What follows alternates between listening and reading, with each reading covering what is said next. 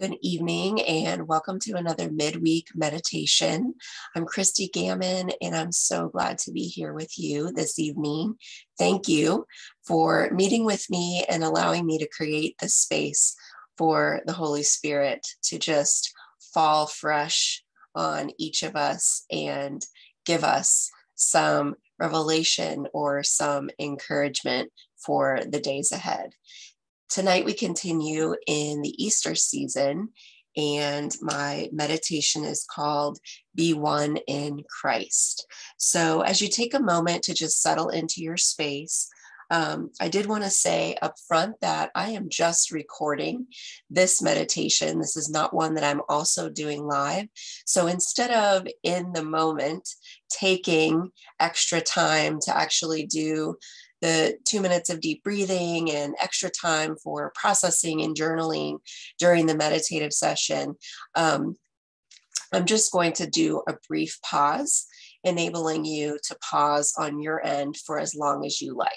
So just a heads up that you want to be mindful of that. I'm just going to keep rolling for the purposes of the recording today, and you have that open invitation to pause whenever, wherever you need for as long as you like. Some things that you might want to gather would be a beverage, cheers, your Bible, journal, and pen, and an essential oil. I'm going to highlight marjoram for this evening. This is the oil of connection. And in the Essential Emotions book, it talks about the positive properties instilled through the essential oil marjoram.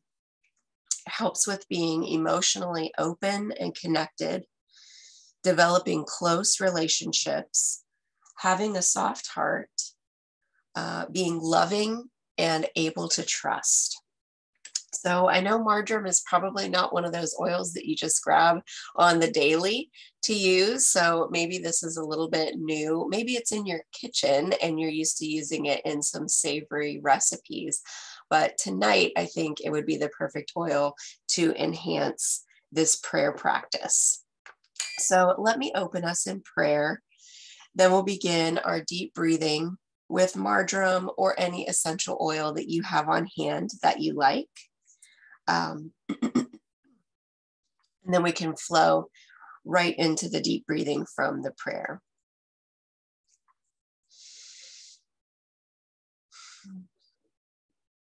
Holy Spirit, we just invite your presence and your peace this evening. Just fall fresh in our spaces and rest on us. I already felt my shoulders drop. Maybe you felt the same thing. Lord, just reveal to us where in our bodies, our minds, and our spirits we might be tangled up in this world. Help us to release those tangles and just welcome you in, Lord, with healing, with extra measures of grace and mercy.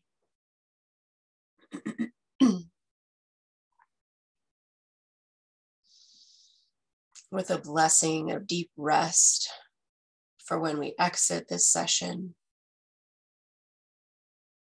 and a gift of strength to take into tomorrow, Lord. We thank you for your work on the cross, which makes us one with you.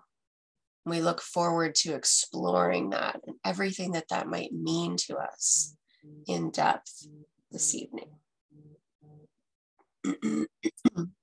Amen. Go ahead and grab your essential oil if you like. If you're using marjoram, I would take a smell of it first and decide if you want to put it into your palms.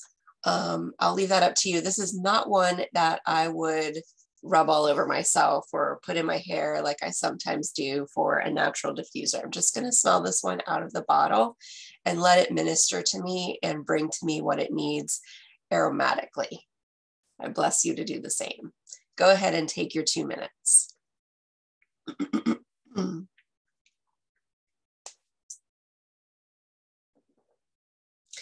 Now we'll continue tonight's practice with our scripture, which is Colossians 3, verses 1 through 11 in the Passion Translation.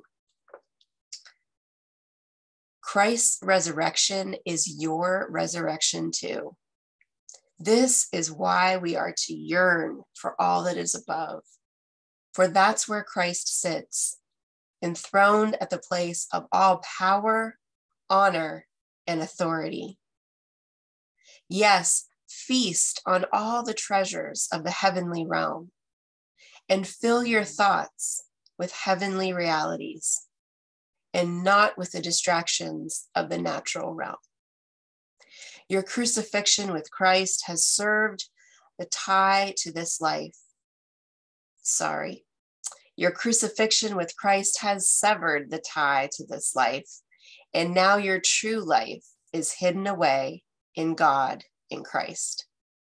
And as Christ himself is seen for who he really is, who you really are will also be revealed, for you are now one with him in his glory. Live as one who has died to every form of sexual sin and impurity. Live as one who has died to the desires for forbidden things, including the desire for wealth, which is the essence of idol worship. When you live in these vices, you ignite the anger of God against these acts of disobedience. That's how you once behaved, characterized by your evil deeds. But now it's time to eliminate them from your lives once and for all. Anger, fits of rage, all forms of hatred, cursing, filthy speech, and lying.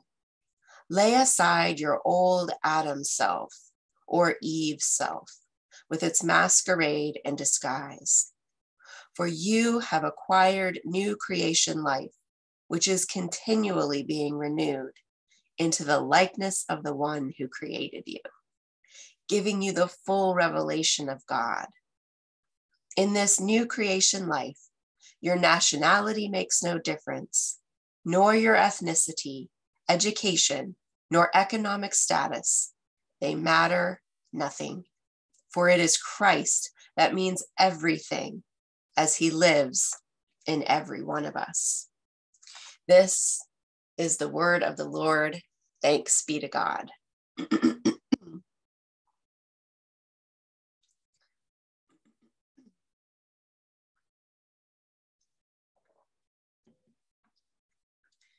Now we'll sit with several questions as we meditate on the word. Let's start by sitting with Christ's resurrection as being yours too. What does this mean to you? Ask God to speak to your heart and show you something specific.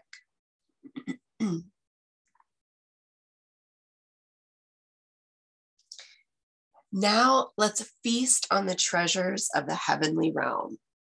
Fill your thoughts with heavenly realities. I invite you to let your imagination take you to heaven. Let it fill you with the sights, sounds, smells, tastes, and treasures of our true home.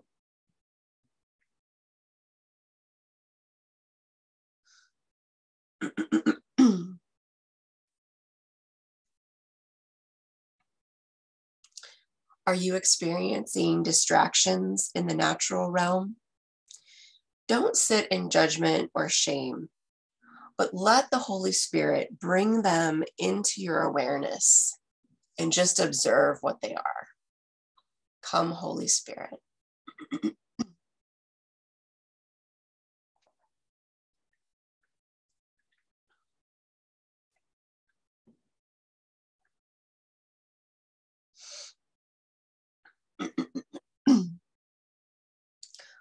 Are there desires or vices serving as idols in your life? Apply the same process that we used as we meditated on our distractions. Don't sit in judgment or shame, but let the Holy Spirit just bring them into your awareness. Come, Holy Spirit.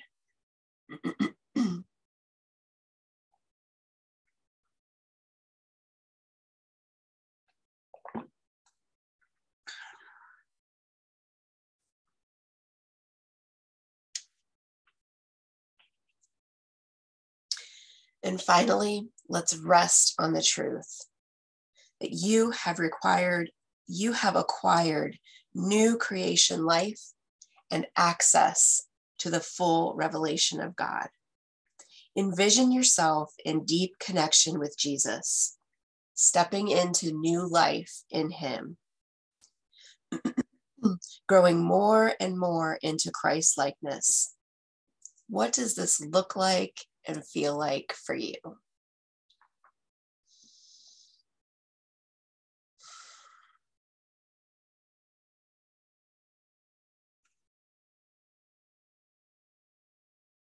Thank you, Lord. And as always, let me leave you with a few invitations for your week ahead. I always mention the recording. Since this meditation was originally recorded, maybe you've already been stopping and really soaking in each of those questions, but the invitation still stands to come back and watch this again so that you can take any of those questions or dialogue that you're having with Jesus deeper and deeper. The next invitation is to hold thoughts captive. We talked about feasting on the treasures of the heavenly realm and filling our thoughts with heavenly realities. Sometimes worldly realities will creep in and we have negative thoughts that we're walking around with, just like playing on a soundtrack inside our heads. So maybe some thoughts have been revealed that would be good to swap out for these new heavenly thoughts that you've just experienced. I always recommend holding that one negative thought, maybe writing it down on a piece of paper, and then using a couple of positive thoughts to offset it. Once you've decided on your positive thoughts, just practice saying those over and over. They might be anchored in scripture or affirmations or a declaration you want to speak over your life. Speak life over yourself.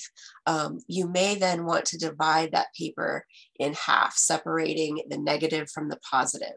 So once you're focusing in on the positive, you can tear that paper in two, do whatever you want to just create a physical reminder that you're crossing out that negative thought. So you might want to exit out on the paper, rip the paper in two, take the negative half and rip it up or crumble it into a ball, light it on fire, whatever you want to do with it. The choice is yours, but just to create a physical memory of saying no to the negative thought and to ushering in those positive thoughts that are going to serve you and fuel you with life. And then my final invitation is to create what I call an I would rather list. So maybe during the meditation, you had some distractions, desires, or vices come up that you're now aware of that you would like to work on. I recommend really working on one of them at a time. And once you've been able to move that out of your life and you feel like you don't have to remind yourself all the time, you don't catch yourself stepping back into that old way. So brainstorm some things that you would rather do instead of that distraction or that desire or that vice. And wherever you might engage with that thing, put your list. So maybe it's a food that you don't want to eat. So it's on your pantry cabinet or it's on your refrigerator door. Maybe it's taking the cell phone into the bedroom at night and just mindlessly scrolling when you know you should be getting a good night's sleep. or reading that book you've been really wanting to read. Maybe it's the television or something that goes on in the living room, maybe a gaming system. Just put your list there. So when you go to do that activity, you're confronted with your list, and you're going to use the list to remind yourself of goals that you've set, things that you really want to do that you feel like you never have time to do. And maybe you're just falling into those distractions, desires, and vices versus doing the things that you would really, truly rather be doing. So use your I would rather list, post it strategically in your home to help you step away from those false idols.